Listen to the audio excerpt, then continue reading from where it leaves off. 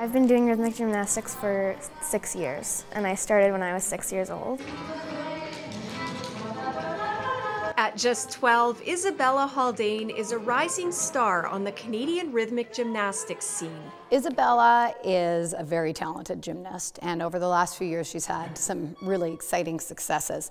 As a pre-novice athlete, she had a gold medal at the Western Canadian Championships, and again the same thing happened in the novice category. I was 6th at nationals last year, so I'm ranked 6th in the country right now. And I hope to be on junior national team this year. It's been one success after another for the grade 7 student from Vernon. After her performance at this year's nationals, she was chosen to represent Canada at the Pan American Sport Training Camp in Texas. She was put together with top kids from all over North, Central, and South America and exposed to outstanding instruction from Olympic gold medal teachers, from ballet instructors, and from sport-specific physiotherapists as well. We got to learn different apparatus things, so just working with like different rolls with the ball and stuff. It was really cool.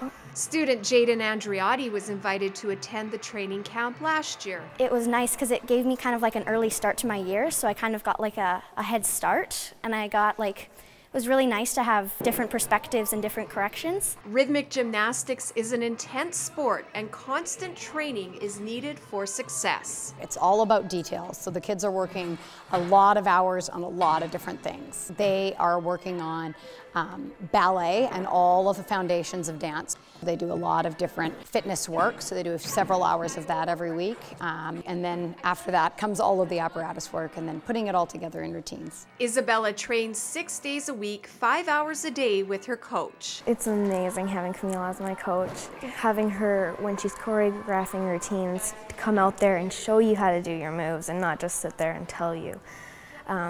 We feel a connection. It's like a family at the gym, so it's really nice. It's not like she's my coach, it's like another family. Isabella will continue her intense training schedule in hopes of making the junior national team this year and one day competing at the World University Games or even the Olympics. Her talent level and her family support are outstanding, so really the world is waiting for her to make her own choices, and I think there's a lot of opportunities available for her.